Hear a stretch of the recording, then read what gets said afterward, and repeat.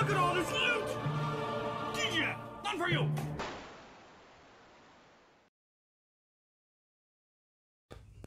Welcome back, I'm Captain Xavier, and this is the third time I've tried to film this video. First time the audio was too bad to be used, then the video was too bad to be used. And hopefully I'll get it right this time.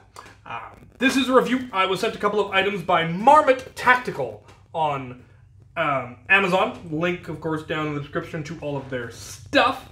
And they sent me two items to do a review on that are, well, fairly nifty. We, of course, have first up this tactical vest.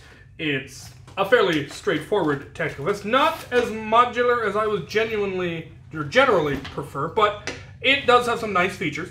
The inside is mesh, which makes it breathe nicely, and it is padded, which makes it quite comfortable. And it is actually, arguably, a plate carrier. It does have pouches on the inside between the layers. These ones zip open, that one's Velcro open. And you could put plates in them, though the style of the vest and how light the construction is, I wouldn't recommend doing anything above, like, stab plates, rigid plastic plates, as opposed to ceramic or metal plates. I don't think it would hold up well to that. Or Kevlar plates would obviously be fine as well, soft plates. You could also use it for putting cooling plates in, because oddly the plate area does not cover the chest where your heart and lungs are, so that's kind of odd. But cooling plates, you can get basically a soft gel plate that you then put into your vest and it keeps you cool, and they're really, really nice. I got to use one of those when I was Smokey Bear back in the day. There's another thing you probably didn't know about me. But it zips open, which is nice because it makes it easy to put on and off. Train! Trains are cool. Anyway, it zips up the front, which is nice because it makes it easy to get on and off. Zippers are not designed to be, there we go. And it does come with a belt, which I actually really appreciate because they connect using Velcro loops and straps around the outside. But you can take it off and just have yourself a nice battle belt that you have your leg rigs and your dump pouch or whatever else you want on there. Or you can leave it attached, which makes it easy to put the whole rig on and off. So that's really nice. And it's a solid buckle. Let's talk about pouches, because it does come with all of these pouches, and some of them are removable and some of them aren't, and that's where the not as modular as I would like comes in. The only molly on it is right here on the small of the back, which would allow you to have extra mag pouches or a large pouch or a camelback or something back there, so that's nice. And then a big Velcro swatch for putting your name tag, or you could get 3 club patches or whatever you wanted on that. It does have a carry handle, as it were, drag your buddy out handle, D-rings on the shoulders for hooking your slings to, and it is very adjustable. So I was able to adjust it up to my size, which does leave a gap on the side, but it will fit me. It would actually go quite a bit farther, so it'll fit a fairly large person. It does also have adjustable straps on the shoulders to get that to fit properly, and that's pretty nice. But let's talk about the patches on the front. The ones on this side, the right side, are permanently attached. The large mag pouches and this pouch do not come off. This looks like shotgun shell loops. They're a little big for regular darts and probably too small for mega darts, but you could put, like, I don't know, Busby shells in there. Maybe Spring Thunder shells. They're probably going to be small for that. Still trains. Honk. But it is Velcroed off, so you can just take that off. You're killing me. You're killing me with the trains. That one must be a passenger train. Much quieter. Anyway, this top pouch, just a small utility pouch. You could put maps or a med kit, or you could put darts if you really felt like it. It's got a bit of Velcro on the inside, which is, I'm not sure what that's for, but I'm sure you could find a use for it. It does then have the patch there for your name tag and whatnot, or for this if you want. You may just have to come to deal with the trains. There are then magazine holders, and they will hold 2 regular Nerf magazines fairly well. It's a real tight fit because of the elastic that they have on there. You gotta mean it to get them in there.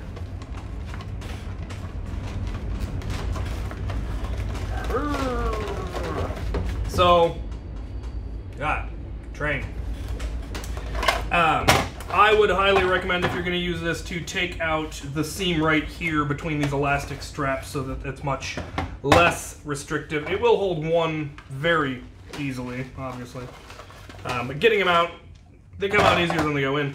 And yeah, so there's 3 of those. That is not removable. That is just sewn on. So that's, yeah, not great. The other thing that I don't terribly love about it is, for me personally, is that it's decidedly right-handed. The shoulder pad here that has the gripping to hold your stock a little bit better and has a little bit extra padding is only on the right side. And on the left side, there's a pouch that would get in the way, and these pouches would get in the way of shouldering a blaster on that side. So not a good choice for lefties, but there aren't as many of us, so nobody panders to us. But little pouch right here. You can do any number of things with it. Your radio or snacks or some extra ammo. Who knows? It looks like they're meant for cuffs, maybe.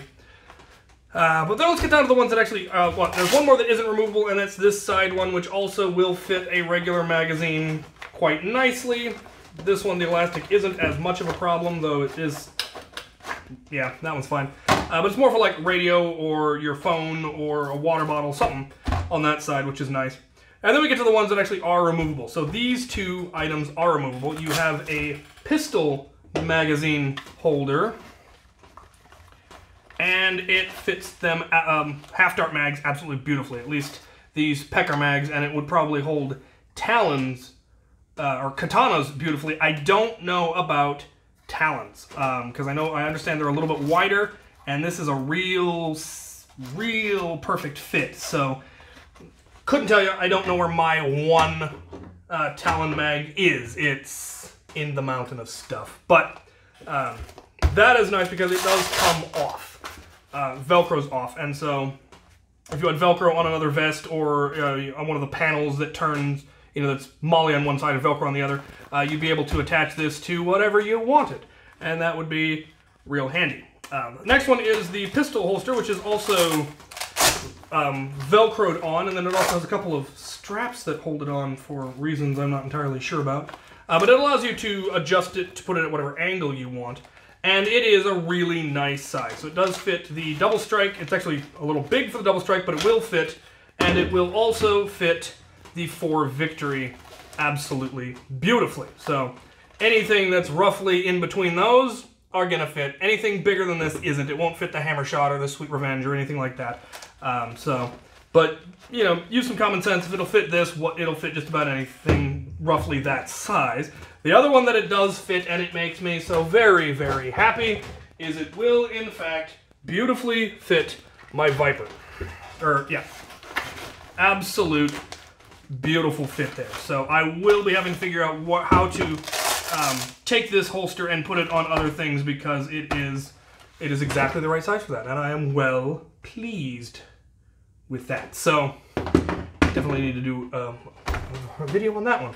So yeah, that's all of the pouches on this. It's a decent vest for the price, and because it's Amazon, real quick shipping and all of that, that comes with that. So the link for that will be down in the description. If you're looking for a cheap vest, this one isn't a bad option because it does come with a variety of different pouches. So if you have, a loadout that's regular mags and half mags, well, there you go. You've got both of them covered. If you have a pistol that fits that size, again, there you go. So yeah, it's definitely got a lot of utility, because you could, put loose or even, additional cylinders in here or an additional cylinder in there, or lots of different options. If you're going with an all pistol loadout, these will fit sweet, 4 Victories as well. They're a little too small for hammer shots, unfortunately. I was hoping they would fit those, but they won't. This one would probably also fit. Well, that one's actually a little small for that, but you could get another one. So yeah, it wouldn't make a bad pistol loadout vest, honestly. So there you go. I'll put that aside and take a look at the other item, and this is the one I'm actually, honestly, more excited about. They sent me a tactical flashlight, and it's actually really, really nice. So, one of the things I really like is it comes with all the bells and whistles. It uses 18650 rechargeable batteries, which are a large battery, larger than a AA. And not only does it come with 2, when the flashlight only takes 1, so they send you a spare battery, they give you the charger as well, which is nice because I didn't have an 18650 charger, so that's very handy. It then also does come with your mount. It's an offset mount that connects to Picatinny rail, so if you have it on the top, it's not going to get in the way of your sights. You can have it going down, going up, going off to either side, however you want to attach it. Lots and lots of options. Comes with the tool to loosen and tighten it, and it actually will fit in there to let you really get that down tight. Won't fit on Nerf rail, but it will fit on Picatinny rail, and an awful lot of what we use these days is Picatinny. And then we have the flashlight itself, of course. Fairly standard black flashlight. Back end screws off. Put your battery in, and I can never remember which way it goes.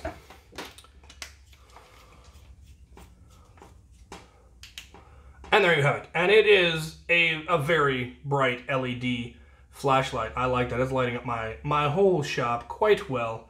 And yeah, it's LED, like I said, so it will last forever. The bulb's not gonna burn out anytime soon.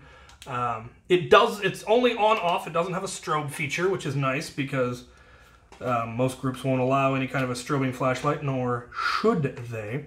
But the other feature that it comes with that I really, really like, and this is where the tactical part comes in, is it has a different back that you can screw on that then gives you the momentary button where when you push right here, it just turns the flashlight on. And I mean, you could use that to strobe, but that's mean. But if you're doing stuff where you want to be able to turn the light on very briefly and then turn it back off again so that you can, aren't lighting yourself up easily and making yourself a really obvious target, or at least be able to turn it back off again and move, that's neat. But what it also has that I hadn't seen, the one that I have on Ire, and I only have the one that has one of these switches, is it also then has a button that is just permanently on. So you can just turn it on and leave it on if you need it for whatever reason, and you don't want to have to hold that button down. They have just an on, and I'm sure that's perfectly standard on most of these things nowadays. But I hadn't seen one before, so I thought it was pretty nifty. So I thought it was neat that it comes with all of those options, and especially nice that they send you 2 batteries and the charger all built in, all together, everything you need.